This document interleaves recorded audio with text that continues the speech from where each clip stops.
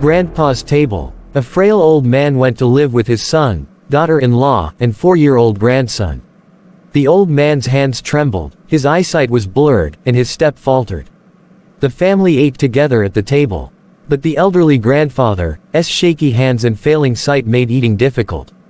Peas rolled off his spoon onto the floor. When he grasped the glass, milk spilled on the tablecloth. The son and daughter-in-law became irritated with the mess. "We must do something about grandfather," said the son. "I've had enough of his spilled milk, noisy eating, and food on the floor." So the husband and wife set a small table in the corner. There, grandfather ate alone while the rest of the family enjoyed dinner. Since grandfather had broken a dish or two, his food was served in a wooden bowl. When the family glanced in grandfather's direction, sometimes he had a terror in his eye as he sat alone. Still, the only words the couple had for him were sharp admonitions when he dropped a fork or spilled food.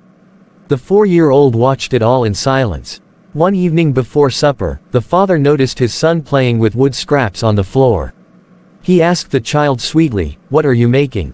Just as sweetly, the boy responded, "Oh, I am making a little bowl for you and mama to eat your food in when I grow up." The 4-year-old smiled and went back to work. The words so struck the parents that they were speechless.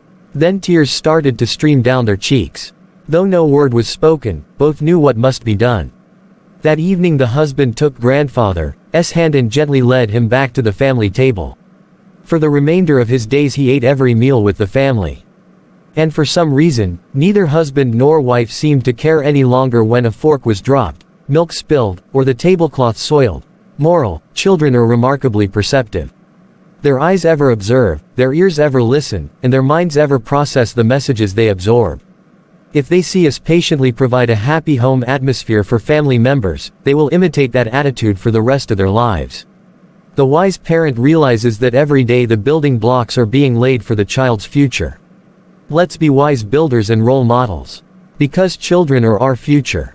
Life is about people connecting with people, and making a positive difference. Take care of yourself, and those you love, today, and every day.